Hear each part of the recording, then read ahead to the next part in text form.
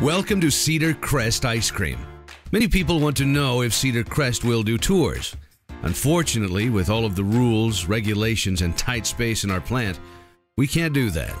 But what we can do is provide you with a video tour to show you how our delicious ice cream is made and how it is handled until it arrives in your grocer's freezer case.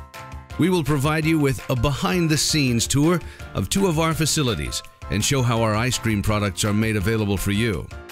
Our video tour will take you to our two separate facilities that are approximately 60 miles away from each other. The manufacturing plant located on South 10th Street in Manitowoc is only 2 blocks away from the western shore of Lake Michigan. Our corporate offices and distribution center are located just north of the city of Cedarburg on Highway 60. To complete the tour, a visit to a local Manitowoc grocery store will showcase product waiting to be purchased and enjoyed by our next satisfied customer. Let's get started. Quality control is the heartbeat of Cedar Crest ice cream. Here in our lab at our Manitowoc plant, we do many tests to assure the product you receive will be safe, consistent, and delicious time after time. When ingredients arrive at our manufacturing plant, they are tested here in the lab for their compliance against our company standards. When production is about to begin, we are routinely taking samples before we start processing, as well as during processing, and test them against federal and state regulations, as well as our own company specifications. We routinely test for butterfat, solids, coliform, and allergens, and do many other tests and procedures. Quality control is responsible for ingredient statements, nutritional statements, allergen statements, new flavor development, etc. Thanks to our quality control department, our plant has received an excellent rating as the result of the Safe Quality Foods audit, which is done annually at our plant. We are very proud of this rating and hope this certification reassures our commitment to quality for our customers. All of the Cedar Crest ice cream is made in Manitowoc at our manufacturing plant. It begins right here as we enter the mix-making area. It is in this room where recipes are strictly followed and the ice cream mix is made from scratch. We blend our locally sourced cream and all of our liquids and dry ingredients in this variable high-speed blender, which is mounted on load cells, recording the exact weight of each ingredient being used for each batch of mix. Once ingredients are blended, they are pumped into one of 3 500-gallon vat pasteurizers and then filled with the correct amount of ingredients. The mix is then slowly heated up to 160 degrees. Upon reaching that temperature, the mix is held for 30 minutes. The mix is now pasteurized. A very important note here is that vat pasteurization is a slow process.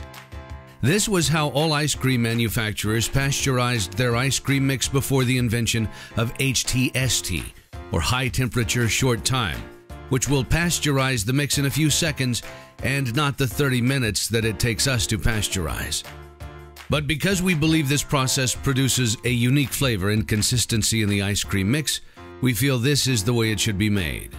Cedar Crest is one of only a few companies that still use vat pasteurization in small 500-gallon batches. Okay, back to the process. Now pasteurized, the ice cream mix is drawn into a machine called a homogenizer, which is designed to stabilize and standardize the size of fat globules by pushing the mix through a very small orifice under pressure. This process also contributes to giving ice cream its smooth texture. Upon exiting the homogenizer, the mix then travels through a heat exchanger where the temperature of the mix drops from 160 degrees Fahrenheit to 38 degrees Fahrenheit in just a few minutes, and then proceeds to travel to one of our 6 holding tanks, which vary in size from 8,000 gallons to 1,000 gallons. There, the mix will be stored until needed the next day. We now move into our flavoring and packaging area. To make a flavored ice cream, it starts with flavoring the base mix. To make a flavored mix, we start by drawing mix from one of the holding tanks and transfer it into one of 2 3-compartment flavoring vats. Once the vat is filled to the desired level of mix, colors, flavorings, and fruit purees are added to the mix according to the recipe. The flavored mix is then pumped into the continuous freezer where air is metered into the mix just prior to entering the freezer barrel. Air incorporation is known as overrun, which is needed to make the ice cream scoopable. Without air in the ice cream, it would be like trying to scoop a block of ice. So as the flavored mix is then pumped through the freezing cylinder, it is transformed from a liquid mix at 38 degrees down to a semi-frozen 21-degree ice cream product upon exiting the freezer, similar to what the consistency is for soft-serve ice cream.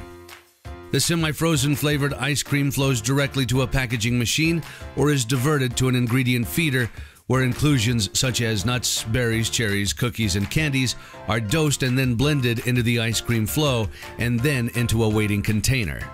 All of the containers we use for our packaging are pre-formed for us, ready to be filled, except our 3-gallon containers, in which we form in-house.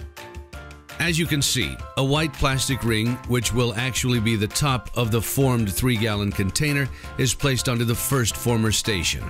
Then the sidewall of the container, which is flat before it is popped open, is then slid onto the frame former station as well.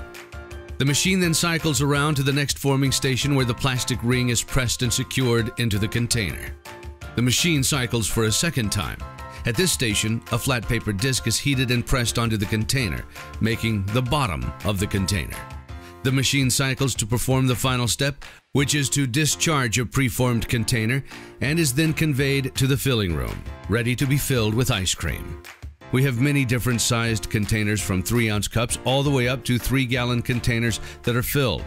Because we do so many different sized containers, we use many different filling machines, which are mobile.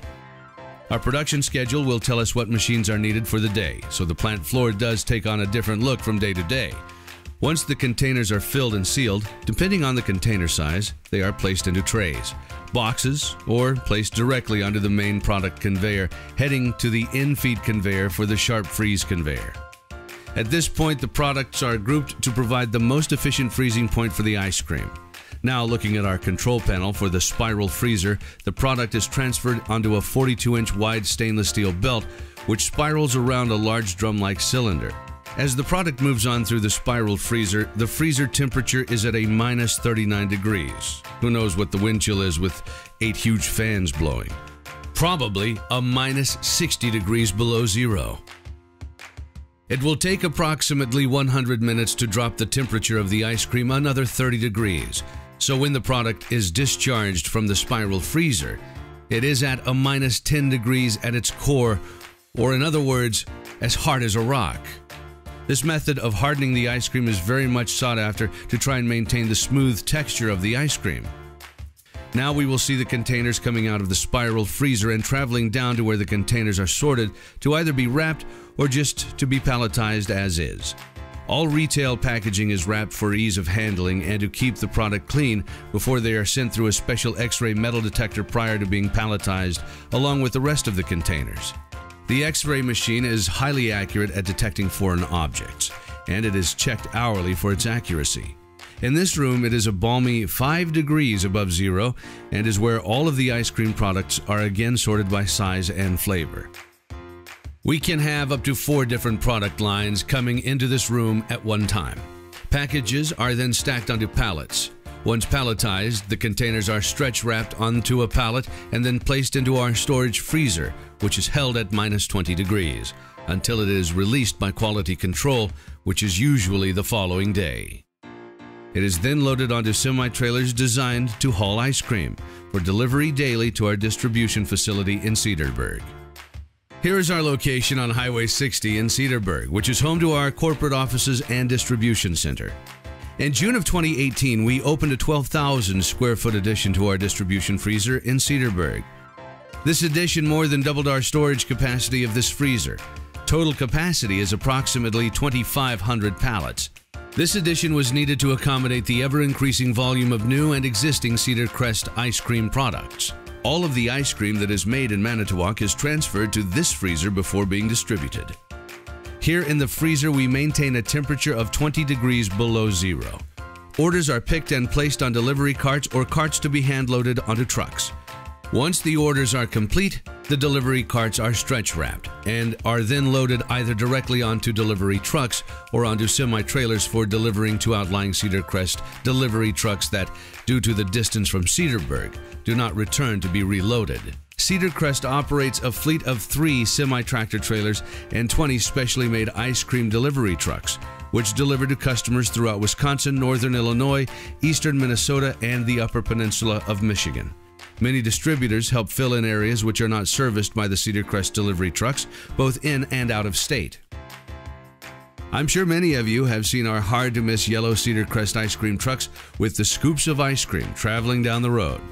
Here at a local grocery store, our truck arrives and our route representatives begin to unload the order for the store. Once the order clears the check-in procedure, the next stop is the grocer's freezer case. Here, our route representatives are unwrapping, rotating the ice cream, and stocking the freezer case so you, the customer, has your favorite flavor waiting for you to enjoy. Thank you for taking this behind-the-scenes tour of Cedar Crest ice cream. We hope you've enjoyed viewing the many different steps that it takes to make our delicious ice cream and preparing it for your enjoyment.